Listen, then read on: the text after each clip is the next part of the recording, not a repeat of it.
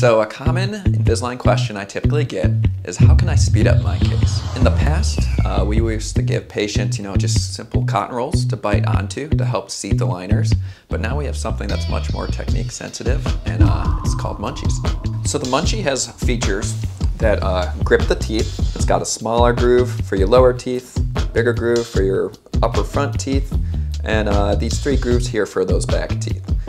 They really help grip the teeth and seat the liner so that your teeth move more predictable and faster.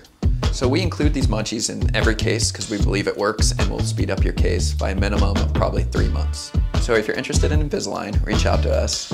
And as you've learned today, Munchies aren't always a bad thing. I'm sorry, I was just dusting this off.